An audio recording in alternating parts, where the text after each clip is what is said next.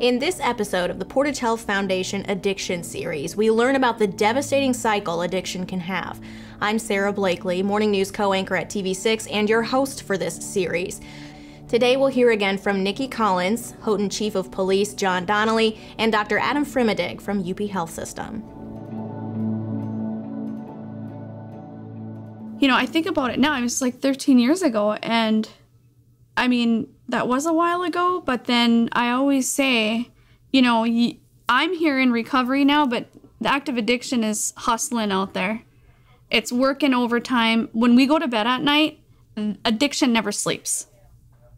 It continues around the clock. So I always say when we're going to bed, we're losing time.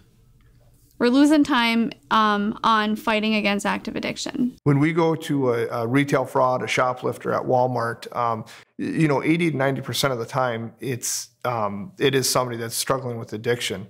We've had them going out with over $1,000 worth of merchandise, which they actually have a list from other addicts that they're stealing to try to support their habits. When we talk about the idea of addiction being a disease, and we talked about that the brain actually functions differently. So in general, there's two main areas of the brain that we worry about. There's a central area of the brain, hippocampal area and substance nigrans. And this being in the middle of the brain is where we have our most vital necessities of life. So when we're hungry, when we're cold, anything that your body says you need to do this to survive.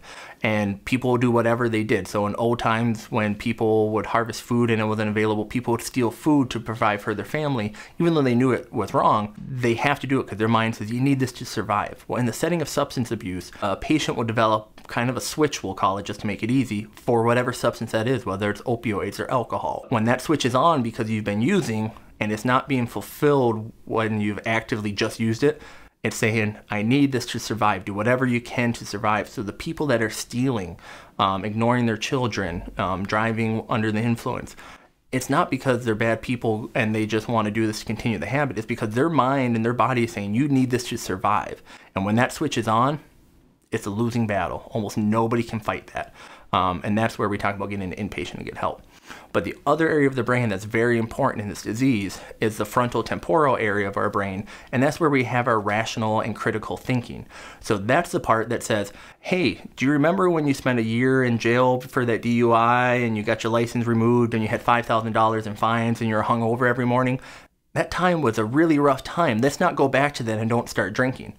And when you're sober and that switch in the middle of your brain is off, the front part of the brain can win that. But the problem is, as soon as they have a few bad days in a row and they just say, I don't know what to do, I'm going to go back to taking a pain pill or drinking a beer because that made me feel better before, and that switch turns back on. They're right back down that cycle. Remember, addiction never sleeps. Even if you don't think about it or hear about it for a little while, it's still out there wreaking havoc on our community. Thanks to Nikki, Chief Donnelly, and Dr. Frimodig for their insight. Dr. Frimodig will be back in episode 7 to talk about medical treatments available to those suffering from addiction. If you or someone you know is struggling with addiction, know that there are resources available in our community. Dial Help is a great place to start. They have a crisis line 24 hours a day, 7 days a week, based right here in the Copper Country. Just dial 906-482-HELP, text 90635-NEEDS, or chat live with someone at dialhelp.org. If you're in any kind of medical emergency, dial 911 immediately. To learn more about the resources available in our community or to subscribe for email alerts for future episodes, just visit phfgive.org/addiction.